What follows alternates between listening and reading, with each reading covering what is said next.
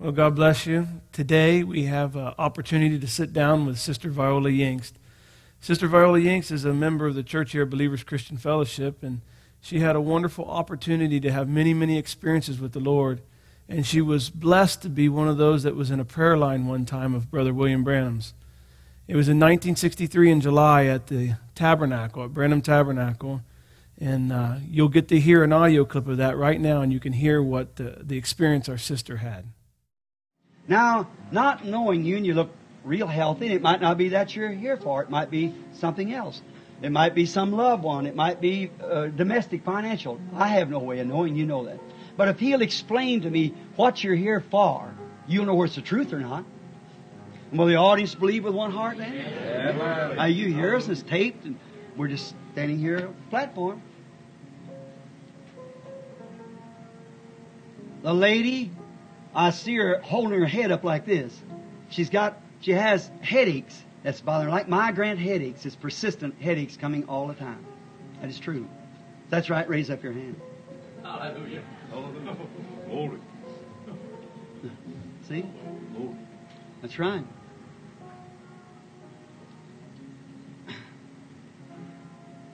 Another thing, she has a thyroid trouble that she's been told anyhow that was bothering you. And he's right. It's a thyroid. And then you just have complications, just many things wrong with you. Nervous, upset, get fluctuations, sometimes wonder where I'm standing, where I'm in or out. And that's right. It's the truth. He knows you. You couldn't hide now if you had to, see. You believe He can tell me who you are? Well, Viola, you return home. Jesus Christ makes you. Do you believe? Amen. That was a wonderful experience. And Sister Viola, would you just care to explain to us, share with us your life, some of the experiences you've had with the Lord, the growing up and what's happened leading up to this event and what's happened since that time you were in the prayer line? Well, when I grew up, we went to Church of the Brethren. And when Edwin and I was married, we moved out on Church of Brethren farm as tenants. And in 1952, I had gone to revival meeting at Brethren in Christ Church, which was just a few doors from where I grew up. And I went with a friend of mine named Rhoda. And I said to her afterwards, I said, well, if I'm right with the Lord, why do I get under conviction when I go to these meetings? I said, I was baptized when I was 13 in the Church of the Brethren, 3 times forward. And so that night, when I got done praying, I never got under conviction again. I knew what it was to be washed whiter than snow. Amen. And the Spirit says there is therefore now no condemnation. And I could have floated all night. Amen. It was a wonderful experience. When I went back to church after that, the Holy Spirit would say, be not unequally yoked together with unbelievers. And it would just tear my heart. And I'd tell Edwin, and he said, well, we're living on the Church of Brethren farm. And I went one meeting, and they was arguing which was more worshipful, for the docile cloth behind the pulpit to go so high or go clear to the ceiling. And the Holy Spirit says, narrow is the way and few there be that find it. Mm. And God started calling us out, and course, it was a worry on Edwin because that was our living. And I said, the Bible says the Lord owns cattle on 1,000 hills. And if he owns the cattle, he owns the hills. Amen. And I know God will give us someplace else if we have to move. We stayed on that farm 39 years. And so we left in the fall of 52, and someone invited us up to a holiness church. And so we started up there in 52. I forgot to say about a dream I had. After I had my experience, I prayed for Edwin, because I know he needed it too. And I had a dream of the rapture. And it was a multitude going up to this real bright light, and such singing and shouting you'd never heard. And Edwin was standing beside me, and he had Paul, was about a year old, and he had Paul in his arms, and I said, well, the baby's not here. Well, Paul was the baby. And I knew God was telling me there was nothing coming. But really, what it was, Edwin would be ready for the rapture before the next one got there.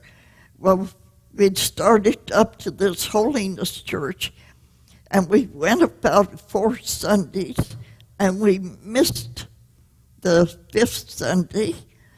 And on Monday night, the preacher come to talk to us, and he asked him if he was saved. And it put conviction on him.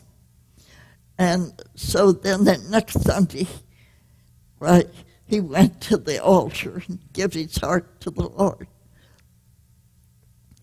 But when I had the dream, it was 13 months before David was born.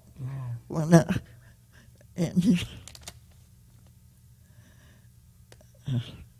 I started up there to the church, the first thing, God took the lipstick off of me, and they started dealing with me about my hair, because it was short, and I know it didn't seem like any of the other women that the Lord was dealing with them about their hair. And I was out hanging up clothes one day, arguing with him about my hair.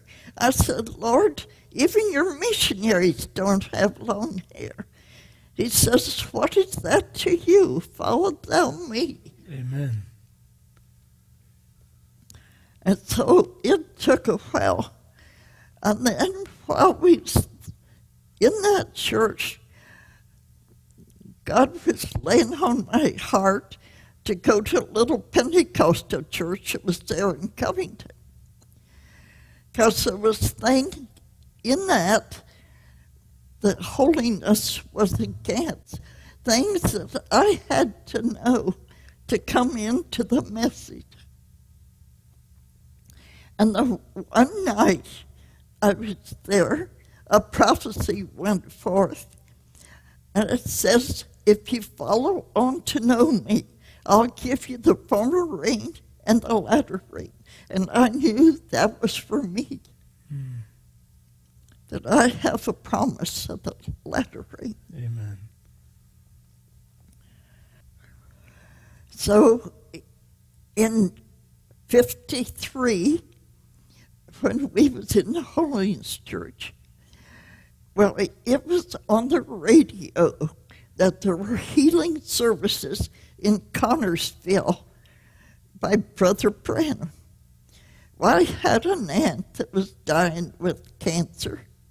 She had already had surgery, and there was nothing they could do.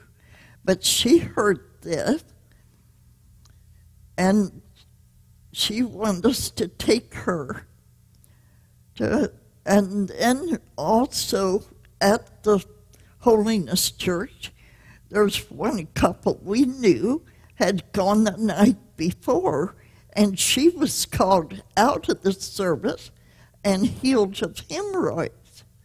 And she was telling us that. So we took my Aunt Bertha, and she didn't get a card the first night. We didn't know how they operated.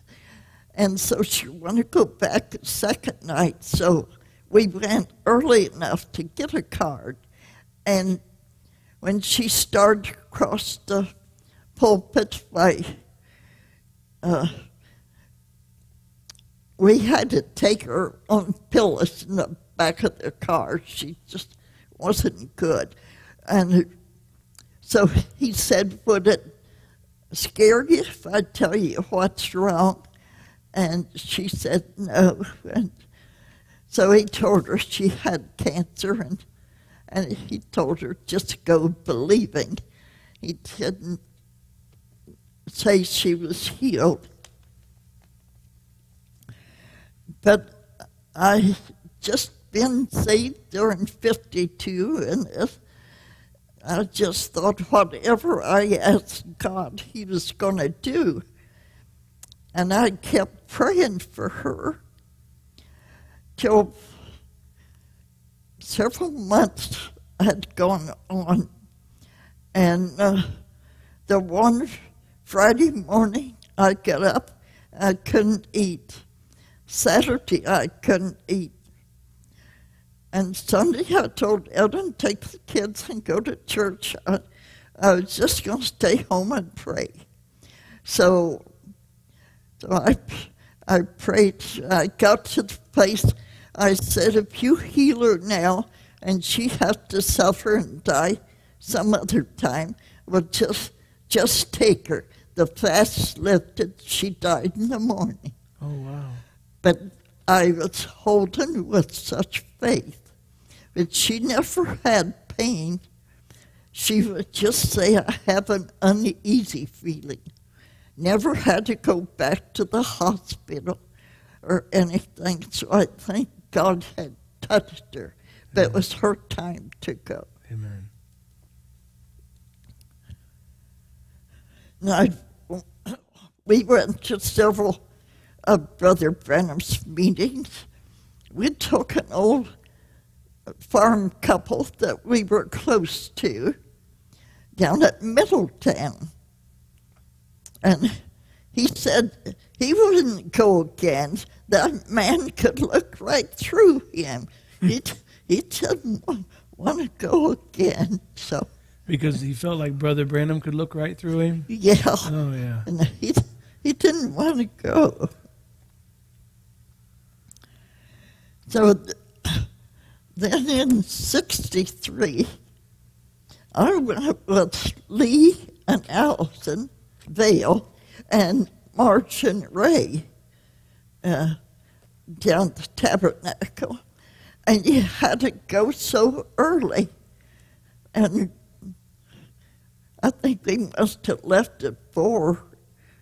Got down there, it'd be a couple hours for the meeting. And whenever the doors opened, they'd just swarm in there and hunt a seat. And I got a seat on the back row. And I don't remember where the others sat because it was such a crowd. There wasn't enough seats for everybody. And Billy Paul gave me prayer card number 1. And so I already had that. I was having those migraine headaches going through the change. And I couldn't have told you what Brother Branham preached. I was just didn't feel good. at all. And he said, you don't know whether you're in or out. God would take me to that Pentecostal church to see that that was in the Word. But then he wouldn't let me go. And they tried to tell me I didn't have it because I hadn't spoken tongues. And so that's why he picked up. I didn't know whether I was in or out. And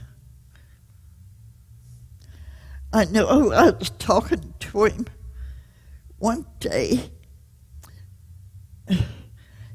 The fellow Pentecostal churches wanted me to bring my family there. I knew God wasn't wanting me to, but I talked to him. I said, Lord, I don't understand. You take me up there, but you won't let me take the family. He says, it's so you'll believe the message. Wow, he spoke that to you.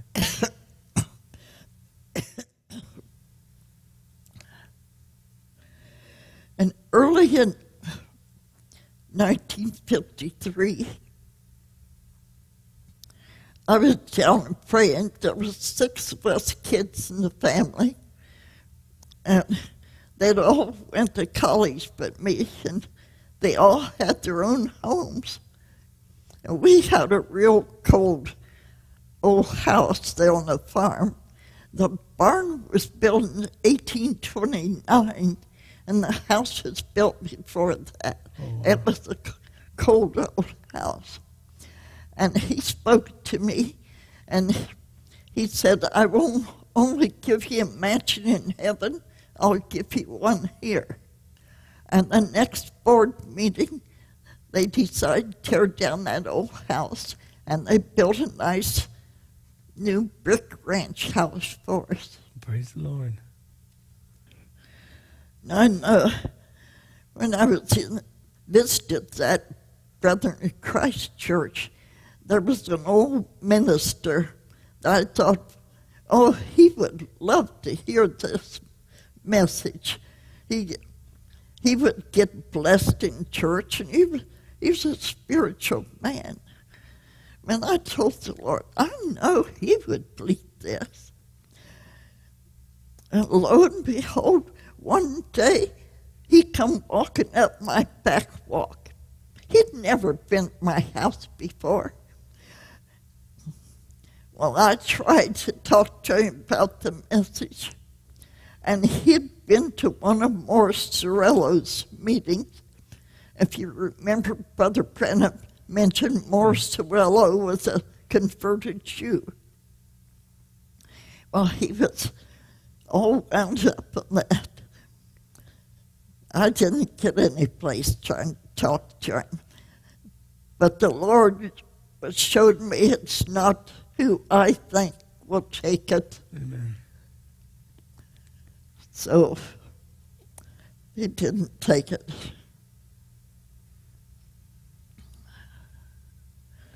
And we was in the Holiness Church. I was the head of the missionary department, and we had cheer sisters. And you'd draw names, and you would remember your cheer sister on certain times and all. And God told me he didn't like that. And he gave me a scripture in Jeremiah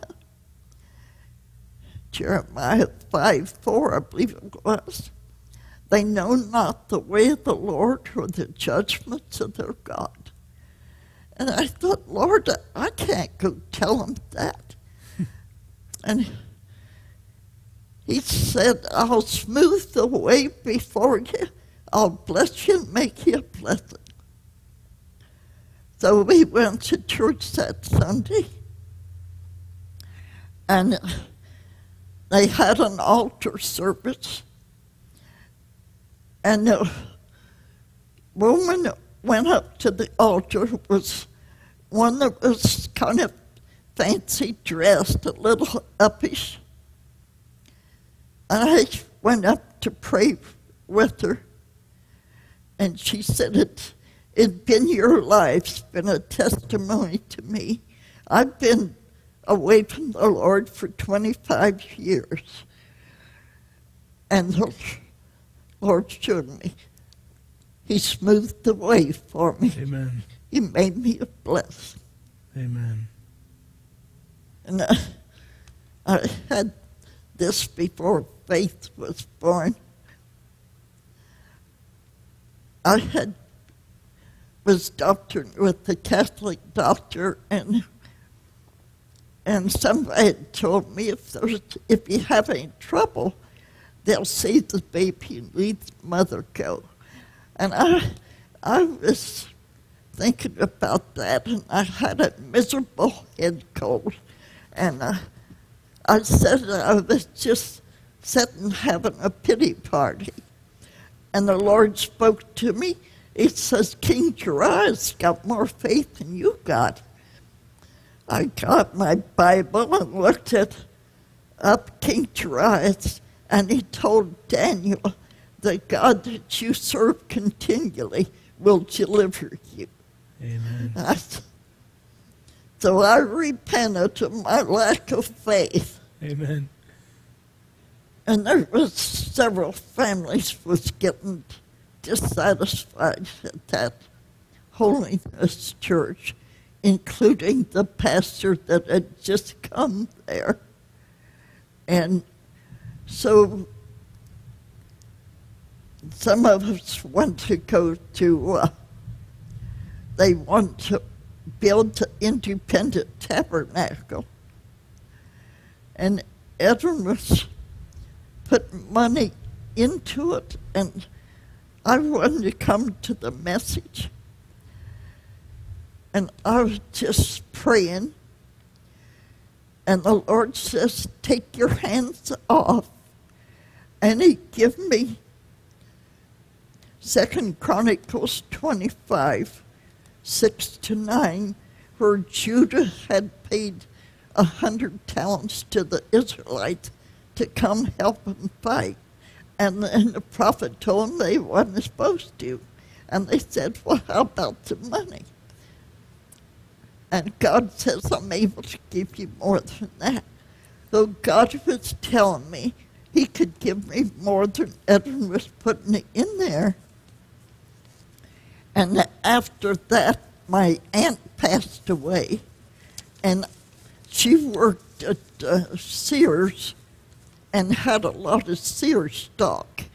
So my share of that stock, I cashed in and got more than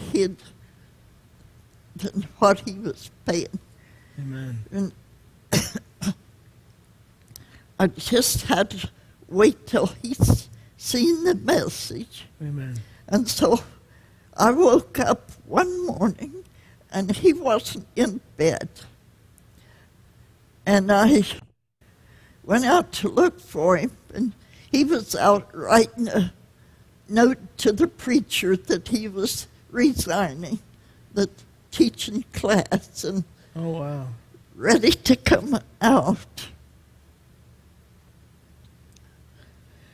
And that was in July 67.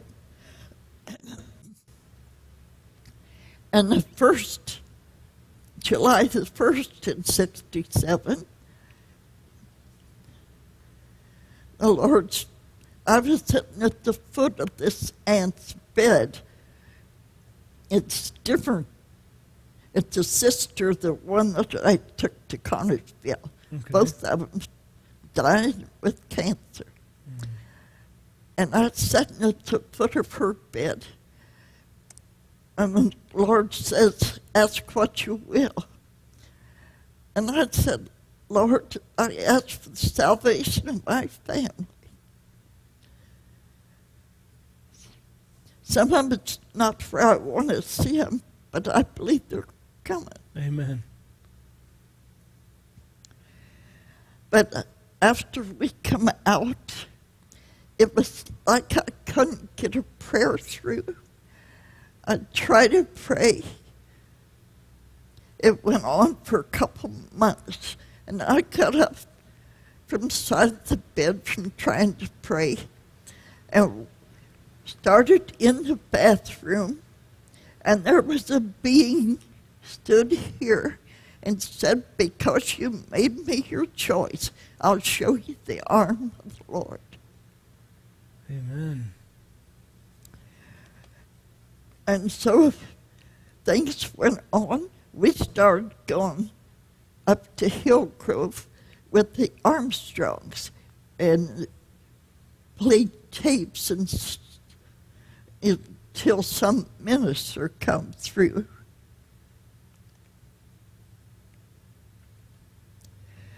And then in 70, I got a card. They were starting little meetings, different places after the prophet was gone. And I got a card from Jeffersonville, said there was a meeting in West Virginia. And I had a friend, Ellen, whose mother lived down there in West Virginia. So I said, Ellen, do you think that we could go to this meeting? She said, yeah, we can stay at Mom's. And I said, I feel let's go to that meeting. And she was raised down in West Virginia. She knew about the hills, and this was a little white country church. And the fellow was Pentecostal, but he'd got a hold of the tape, and he wanted to have a meeting. Amen. So the night before we went, I dreamed I had a little lamb. He had one leg bandaged up, and I took the other leg, and I hit it over the arm of the chair, and I broke it, and I wrapped it up. And I said I had to do that. I told Ellen my dream. I said, what kind of dream's that? Well, we went to this brother's house the next day, and in the conversation talking to him, I knew what I was saying. I was breaking what he was standing on as a Pentecostal. Okay. And we had a nice visit. So we went to the service then, and they cooked the meals in the basement, and we was down there at the table at noon, and Ellen and I was talking to a fella, and he was telling about his family left him on account of the message, and it's just talking different things. We went up to the afternoon meeting, and while the service was going on, there was a voice spoke right out of my stomach. It says, behold, I give you your family. And I knew it was for that man. And so we was down there when they was getting supper. I think another sister and I was standing there talking to him. And all at once, he stepped over in front of me. He says, Sister, I believe you have a message for me. Wow. And the Holy Spirit just swept in. I know what the third pull, it doesn't go through our mind. Doesn't have anything to do with us. It's God speaking. Amen.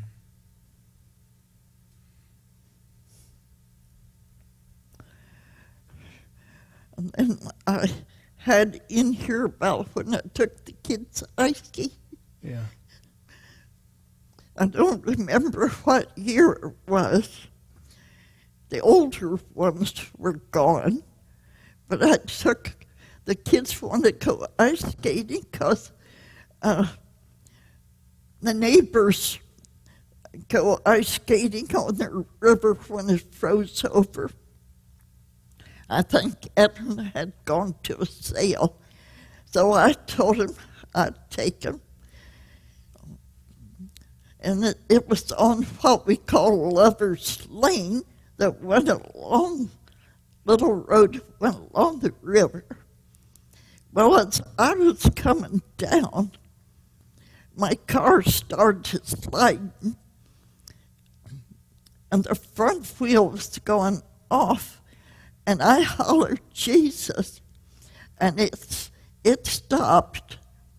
I had the back right one on the ground and the front one here, but this one was off the edge and that one was up in the air. And when they called a wrecker to come, he kept sliding, was afraid he was going to push me on over. But the guardian angels held it till Amen. Till they got. And it just stopped it from going on over. Stopped it from going on Praise over the Lord. when I hollered for Jesus. Amen. It's good. I used to go down to Ellen's, and the one week she wanted to go down to Sister Hamilton's. And Sister Hamilton had been a Pentecostal preacher, and her husband was believing the message, but she didn't know about it. And so she had taken they went to the graveyard, and she'd taken a picture of Brother Branham's grave, and it come out, it had the pillar of fire around it. So she believed after that. Amen. And she had a burden for one of her boys, and she wanted us to pray. So we had a prayer meeting. I got done praying. I felt like I had to drag my car home with. I never had such a feeling. And Ellen says, well, that was my dream. I dreamed I saw an airplane pulling somebody sitting in a chair going. And I said, that's what it was. I never had such a feeling, but if I wouldn't have had a car there, he would have took me home. Oh, praise the Lord. Well, God's blessed you mightily, sister. Huh? You've been very blessed. You've had a very blessed life. I have. Many people might not think, having 8 children and all the work I had to do on the farm, but it was good. God was with you. I'm going to ask you a question about being in that prayer line in 1963. Because when we listened to it, Brother Branham mentioned 3 things. He said you had migraine headaches and thyroid, and then you were troubled and nervous, didn't know if you were in or out. Now, could you explain those 3 things for us and what God did for you with those issues? well, I never took a thyroid pill after that. Were you on medication before the meeting? Yes, I was on medication. And the migraines just gradually went. And what else? Being in or out and being nervous. Oh, and that was because Pentecost was telling me I didn't have it, because they were wanting me to come up there. And it was a time of transitions. Mm-hmm. And But God took care of all 3 issues. God took care of all 3 of those issues for you. yeah, So you were the first person through the prayer line that day. yeah. Now, had you ever met Brother Branham before? Did he know who you were? Well, I hadn't personally met him, but I took my aunt 10 years before. To the prayer meeting. So when you went through the prayer line, he didn't know your name. No. So when he called your name, that was a surprise, I'm sure. Yeah. And Yeah, when you step, you had a prayer card, but you give it to the usher over at the end. Brother Branham never saw the prayer cards. Okay. No, he wouldn't know anything about it, just what the Lord shows him. And it was exactly what you were dealing with. Yeah. Well, praise the Lord. Well, I certainly appreciate you taking time to share your experiences, your stories with us. It's been a tremendous blessing. And we're just grateful you're with us, and we had an opportunity to get it on video so we can share it with other people. Yeah. Just an old woman. I thought maybe God was going to take me home there before April when I had that power come. You want me to see this? Yeah. I was sitting there in a chair. I'd pulled away from the computer, and I was sitting in the chair, and there was a power brushed against me. It just went sweet out, a supernatural power. And my reaction, I'm going to see my husband. There was no voice with it. It's just an experience that you had. Yeah. Yeah. And that was in April of this year. Yeah. Amen. So at different times, I get homesick to go.